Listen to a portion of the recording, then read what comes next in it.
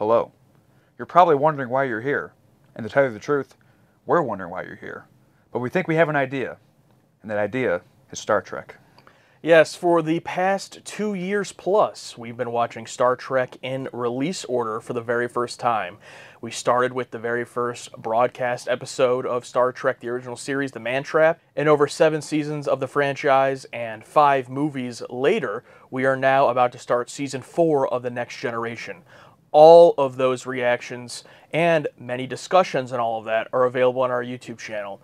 But we realized recently that we never really made a video like this to explain why we're doing it, why we started, why we like doing it, and we figured now would be a good time as any to make this video, both for any new viewers that are coming in, if this is the first video you're seeing, or if you've watched us for a while and maybe we've made some comments here and there about what we like, but at the end of the day, you're like, these guys' preferences are confusing as hell. So we're going to talk about all of that in this video, but first, Alex, why don't you tell them about why we started watching Star Trek in the first place? Josh and I have been friends for years, and we're like, you know what, Josh? We watch a lot of things. We discuss it over text and stuff, but like, what if we just filmed us watching it and then talked about it? We're big fans of a certain YouTube channel, Red Letter Media, and I've seen videos of them discussing Star Trek: The Next Generation and other various things. Yeah, at the time, we had just started our channel and we were reacting to mostly new release Marvel movie trailers, generic reaction channel, but we had done a few older series. If you dig into the archives on our channel, you can still find that. But when Alex brought the idea of Star Trek to me, I thought, wow, yeah, that is like one of the only franchises that neither of us have seen any of and is pretty massive. Let's give it a try. I know next to nothing. And we started with The Man Trap, and I'm thankful that that was the first episode, because there were some that could have been the first that we would have just thought were fine. But The Man Trap, it's not the best episode of the franchise, but it really hooked us in. And I think the reasons for why we liked that is probably why we like the episodes that we like. So I think we should dig into that a little bit. What did you like about The Man Trap? Just how it was not what I was expecting. Just on the surface level of TOS and the clips I've seen, it seems like very goofy, campy, very 60s, like the Batman show, like that. But when we watched it, I thought at first it was like these 15-minute short little goofy episodes, and the first episode was 50 minutes. I'm like, what? And just how respectful it was of his audience, how surprising it was. It just threw us into this situation with no real introductory stuff. Like this is who this is what they do. It just let us figure it out. It was a mystery. It was a mystery episode. Like, what is this thing? What is the problem? One of the craziest reveals ever of a crazy practical mask, and it was just a roller coaster of stuff I didn't expect. Yeah, I think I'm on the same page as you for a lot of that. What really hooked me in was how it respected its audience, and it felt vintage and retro, but in a sci-fi way that I haven't experienced before, and still haven't experienced with even other sci-fi series that we've tried to watch. There are things that are good about other ones, but with Star Trek, I felt like we had found something that was almost like, what if you took The Twilight Zone, but we're in space, and you're with this same crew, but every week they have to deal with a sci-fi Twilight Zone-esque situation.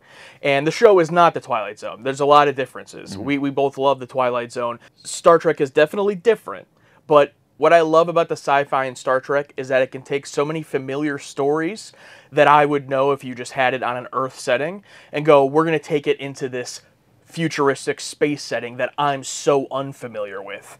You know, we're not sci-fi experts. We haven't seen really any sci-fi television outside of what we've watched on the channel, and maybe, you know, outside of Star Wars, not like a ton of sci-fi movies, and a lot of people wouldn't even say Star Wars is sci-fi. Yeah. Being novices in the whole genre means that we get to appreciate Star Trek a lot more in the ways that it shows us stuff we haven't seen in that setting.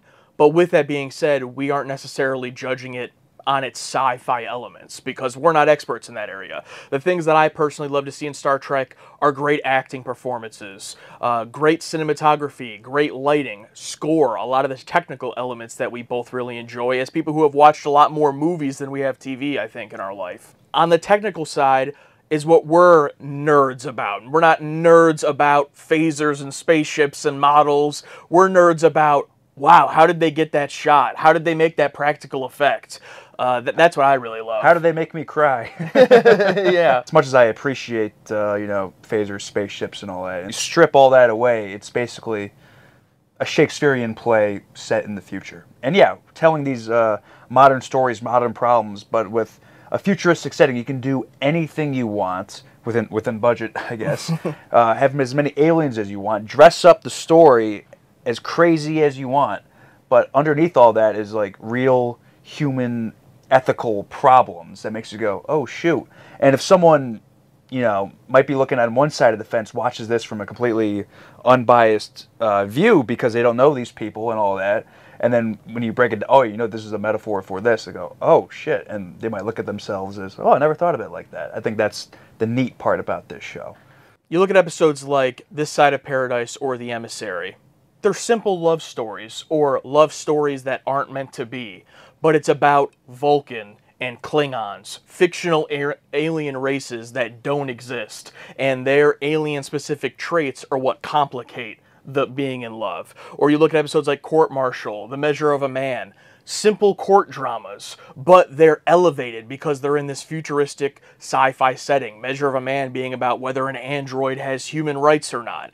So while I'm not going into the episode looking for the typical sci-fi fan things that a lot of people point out to us and we go, oh, neat, but like we don't really, have a favorite model ship. We don't have a favorite, phaser model. At least I don't.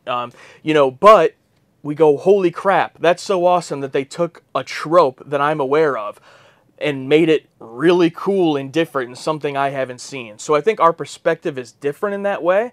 But I do think because of that, the difference between us watching it versus a sci-fi fan is that we bring that new perspective, that a lot of sci-fi fans, I think, enjoy getting to hear this other side. That comes with that, some tensions and some disconnects. So I think it'd be fun if we just answer some of the most common ones that we've come across so far in Star Trek. One thing we don't care for a lot, unless it's done really well, being ahead of the characters, knowing things that the characters don't.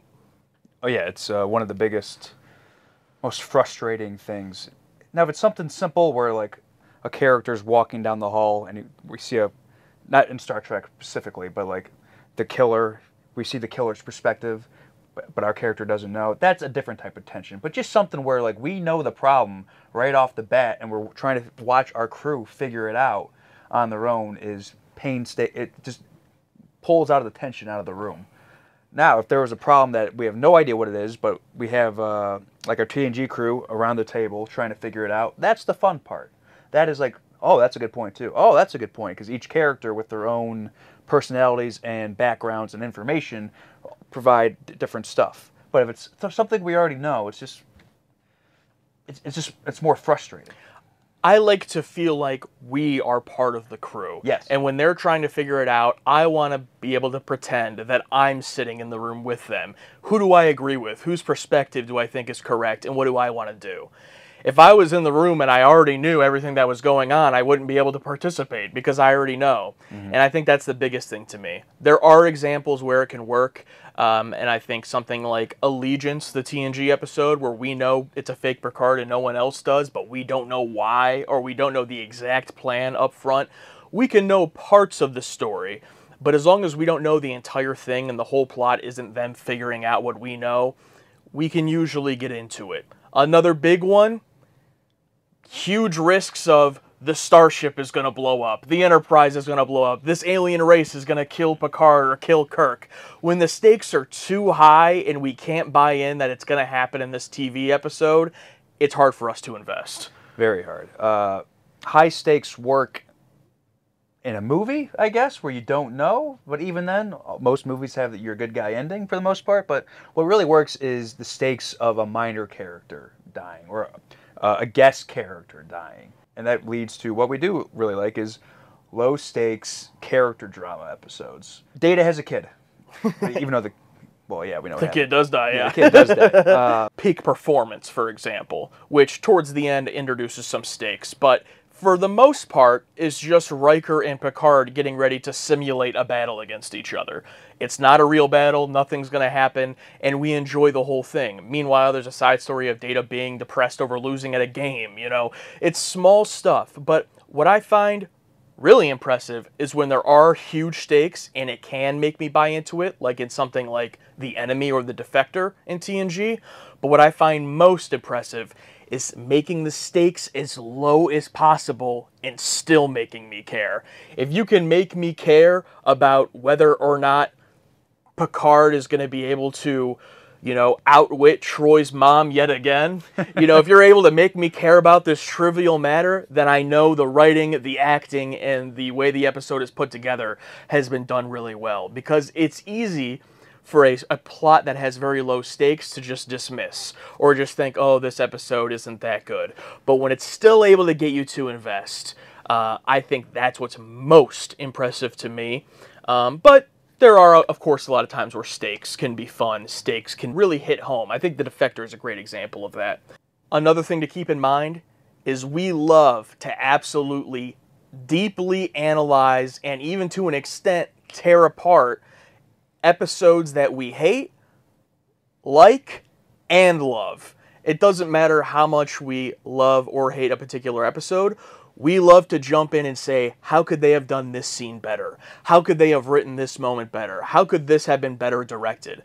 That's more of the filmmaking analytical side of what we really love, and there have been a lot of episodes that some people who aren't as familiar with our style will watch and say, wow, you guys really didn't like this one, when it's an episode we both enjoyed quite a bit. That's the fun part. I mean, Josh and I would text and talk about movies, TV shows for a long time, just breaking things down, what we liked, what we didn't like, and of course we're going to do that. I love having my own headcanon, fan casting, playing that role of, like, if I was the filmmaker, it's like, what would I do?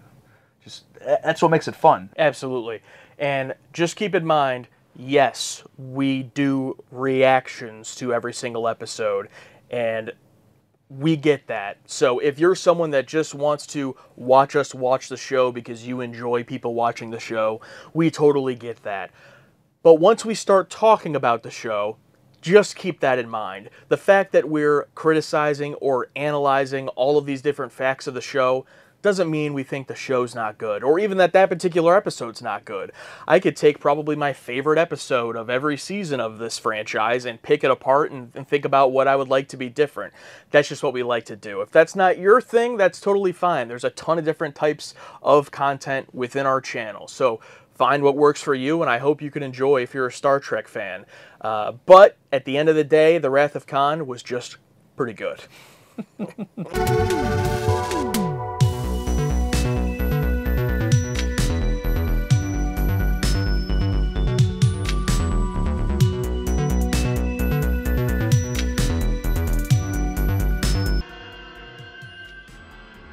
Oh, God!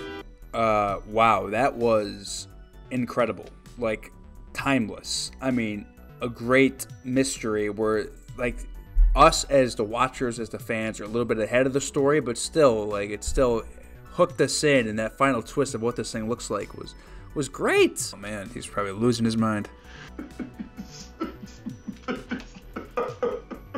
There's no music. It's one camera cut, you know, one shot the whole time of him just dealing with the emotions. Probably one of my favorite scenes in the show thus far. For the first time in my life,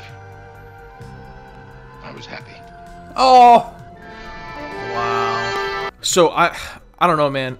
I think I'm very shocked, but I think this might be my favorite episode so far. Really? Wow. All is as it was before. Let's get the hell out of here. Oh, shit.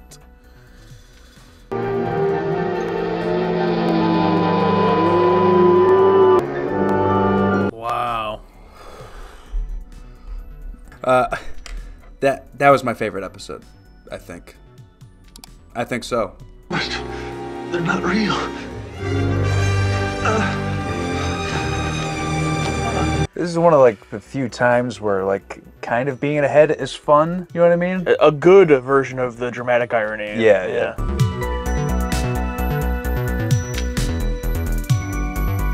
I think this just goes to show that there are things that, we critique a lot. Some people would even go as far as to say we nitpick a lot. But I think that this is proof that even the stuff we harp on a lot or say that we really don't like, if done the right way, we'll really love.